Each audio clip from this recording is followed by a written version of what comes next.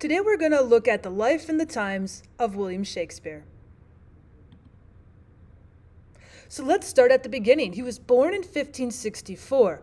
Now, we're not quite sure about the exact date, so we do go by April. So April 26th in 1564, he was baptized in Stratford-upon-Avon in Warwickshire, England. However, we do believe that his birthday was probably a few days before, so we'd like to celebrate his birthday on April 23rd, 1564. And then he was also born into a fairly wealthy family. His father's name was John Shakespeare, his mother was Mary Arden, and he was the first son of 8 children. Now, he didn't have an extensive education, but because his father was a middle class, he was a maker of gloves, he also did a little bit of local politics. Shakespeare did have enough money in order to go off to the Stratford Grammar School. Now, the school specifically served prominent citizens of the community, but we don't know exactly how long he attended the school. Now, Shakespeare, the person himself, November 28th, 1582, he married Anne Hathaway, who was a farmer's daughter. Now, usually a son from a prominent family such as the Shakespeares likely would not have been put into a marriage such as that, and specifically because she's older than him. She was 26 at the time of their marriage, and he was only 18. We do have questions. Maybe it was true love, but we do have questions as to why William did marry Anne.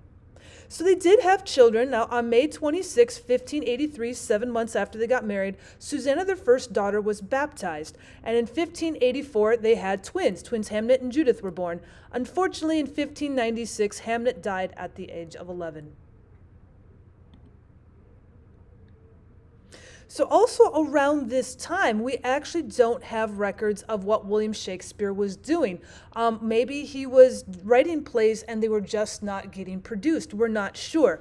But a lot of critics speculate that he was not working on plays or poetry at the time, perhaps because he had a family to take care of. He went out and got a job. Maybe he was a school teacher. Maybe he was a butcher's apprentice. He could possibly even be running from the law during this time because he was in a prominent enough family. It's interesting that we have no records from this time period for him at all. But in 1592, we find our first evidence of Shakespeare, and he's now in London. He's established himself as a playwright and an actor. Now, Henry Wriothesley became his sponsor, or the person who supplies the playwrights with finances in order to produce their plays. So then in January 1593, just as Shakespeare was about to get into working as a playwright and an actor in earnest, the plague comes to London. So a halt is seen in Shakespeare's work in the theater. The theaters were ordered to be closed because the plague was raging through London, and he concentrated then on his poetry writing during this time. And at this point in time, we're going to see some of his most famous sonnets being written. So then in 1594, after the plague seems to have subsided, Shakespeare was the founding member of a troupe of actors called Lord Chamberlain's Men. And by 1603, they're going to change their name to the King's Men when King James I took reign. So Shakespeare became wealthy as a director, a writer, a sometimes actor, and specifically a stockholder in this troupe called the King's Men.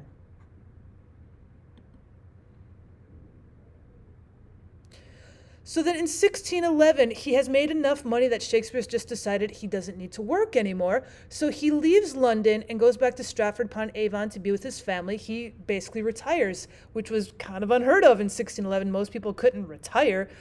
And then March 25th in 1616, about 5 years after his retirement, we see him making his will, which makes sense because less than a month later, on April 23rd, 1616, he dies at the age of 52. Now, we're not sure what the cause of death is, but he obviously knew it was coming if he made his will and died less than a month later. He also wrote his own epitaph, so what is inscribed upon his tombstone.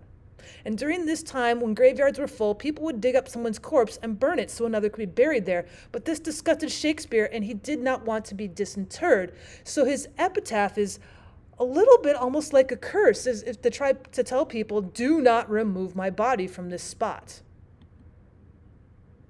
And so his epitaph on his tombstone reads, "Good friends, for Jesus' sake forbear to dig the bones enclosed here.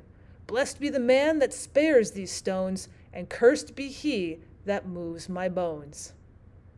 As you can imagine, Shakespeare has been famous enough. Nobody has wanted to disturb him. Matter of fact, people go and visit his grave almost on a daily basis because of his fame. So he has not yet been disturbed. Thanks for stopping by, guys. If you want to hear more about William Shakespeare, about his plays or poetry, please write down in the comments. I'd be happy to hear what it is that you'd like to hear. Or if you'd like to hear about other authors, I'd like to hear some comments too. If you liked this, please give a like and consider subscribing to my channel. Thanks for stopping by.